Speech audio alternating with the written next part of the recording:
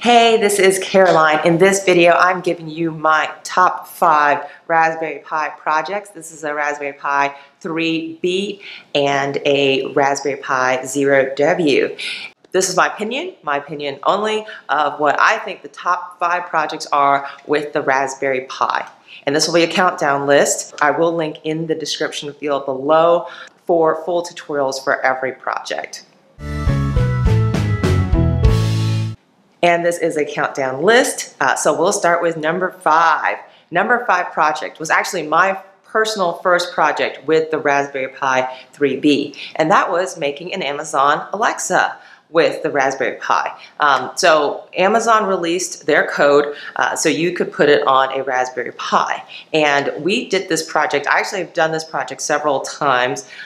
They've gone through several. Amazon has gone through several iterations of how to do this project. My latest video has this project, I'll link to it below, with an auto boot, so that way it automatically starts every time you turn on your Raspberry Pi. You will need a microphone and a speaker for this to work, but it does work just with the Raspberry Pi 3.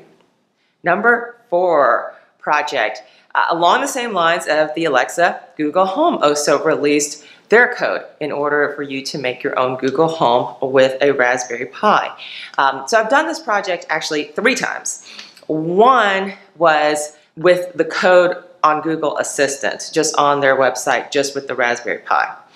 Then I saw a tutorial on Android Authority where you have a button attached to your Raspberry Pi and you press a button and then that activates your Google Home.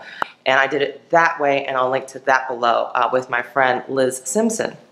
And then when the AIY kits finally became widely available, I did the project with the AIY kit. The AIY kit comes in a cardboard box, and it's got the speaker and it's got everything, and then you just follow the instructions on the AIY kit. That was great.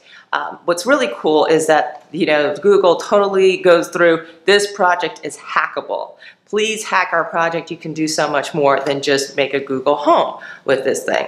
What I did was make a version of the Adafruit robot here. So this is Adafruit's design. This is their robot face. What I did was I cut out holes. Well, I modified it in the 3D print where there are holes on the side. I'd added 2 servo motors and turned these into little arms that wave back and forth, and I added my LEDs right here on top. And this is the same AIY project as this box. I've 3D printed a new box and I've made it into like an Adafruit little robot here. And it does respond to voice commands. So I'll show you a little video of that. Google, wave. Hi, I am waving at you.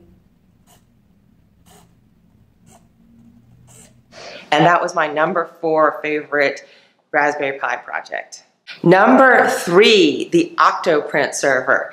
Recently I purchased a 3D printer. Actually, technically I purchased a kit for a 3D printer. I got the ANET A8. I have an assembly video and a vlog about my 3D printing. The 3D printer was not wireless, so I hooked up a Octo print server. I loaded Octo print server onto my Raspberry Pi. I actually have a monitor, have a little touch screen that goes on top, and it looks like a little mini computer. That is how I send print jobs to my 3D printer. I love the Octo print server. It is on the Raspberry Pi 3. It works like a charm, and I use it every day. Well, I use it every day that I use my 3D printer, and that's how I get my 3D printer to print my print jobs.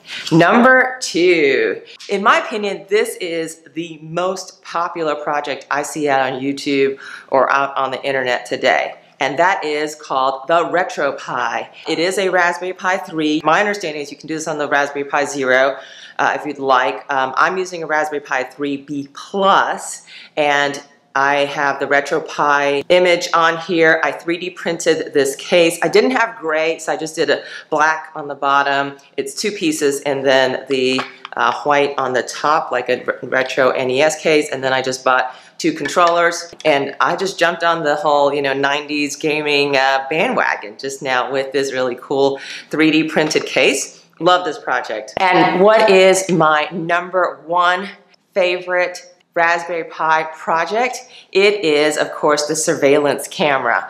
And I've done this project twice, both with a Raspberry Pi Zero W. So this one has the camera right on the inside, and I've also done the project with a regular webcam. So I had a few webcams I purchased many years ago that I wasn't using anymore. I found them in my storage closet, and I was able to hook up my Raspberry Pi Zero W to the webcam and to the to a camera.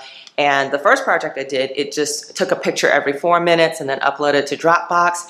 And in my latest video, it is now motion triggered, and it sends me an email, it triggers a IFT webhook, and I can turn it into a motion sensing light. So when it sees motion, it turns on my light, and that is a combination of having a smart switch, smart plug, and the IFT webhook. I went through that whole tutorial already, and it also uploads my pictures and videos that it takes with the motion into my Dropbox. So this is my favorite project so far of the Raspberry Pi projects I've done. So there's a lot of possibilities when you own a Raspberry Pi 3, 3B Plus, or even a Zero.